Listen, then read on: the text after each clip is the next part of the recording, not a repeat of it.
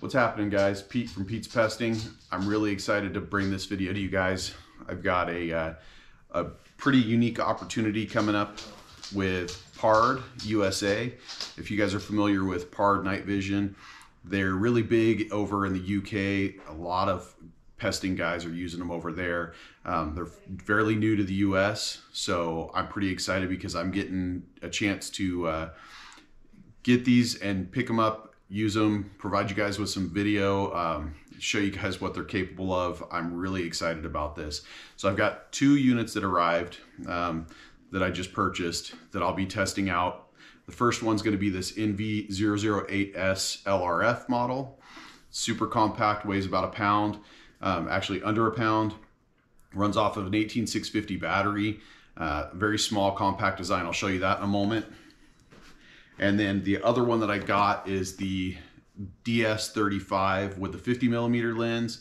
Gives me a wider field of view. Also with an LRF, traditional scope style, weighs in right about a pound and a half. So the NV008s, inside of it, you're gonna get this nice little carrying case, your instruction manual with quick QR scans. Inside of the case, you open it up,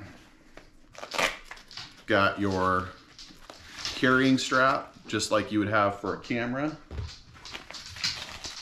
and a nice soft case. The mount is in here along with the charging cable. Uses USB-C if you want to charge the battery inside of the unit. And then this is it right here. Nice and compact, super compact style. It has built-in IR with 3 levels. You've got your laser rangefinder right here.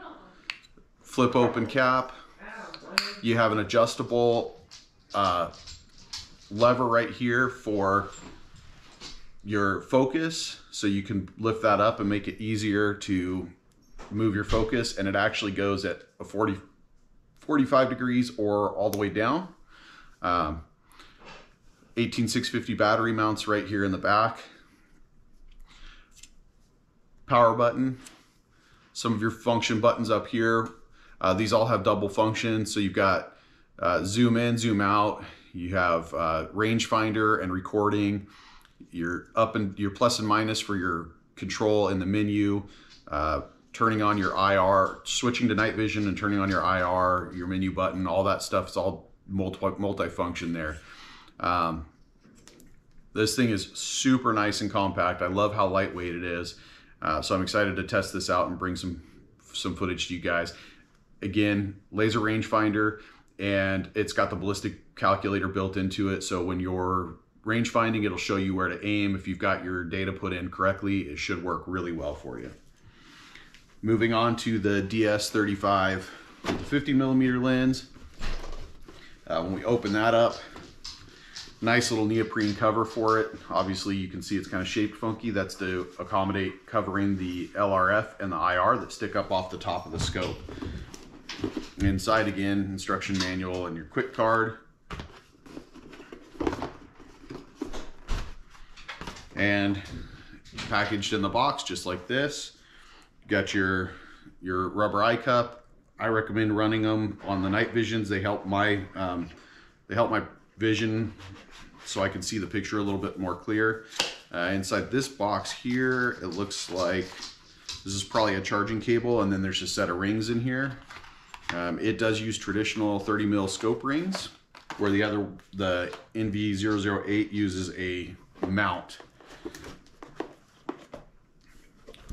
Looking at the scope right here, you can see that your 18650 battery goes in right on the side here. This just unthreads and it slides in. It sits across the tube there.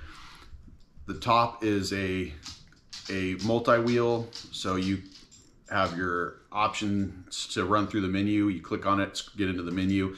I'm not positive, but I think that that's also how you zoom on this. I'll find out in a little bit. Looking at the buttons that are on here, there's no zoom, so I would imagine that's your zoom right there, in and out. Power buttons on the side On this side over here, you have your memory card slot along with an HDMI output and your charging cable spot for a USB-C. You have your rangefinder button, your video button, and I'm not sure what that one is. I'll let you guys know once I figure it all out. On this one, as you're looking at it, you've got your IR, and then you've got your laser rangefinder.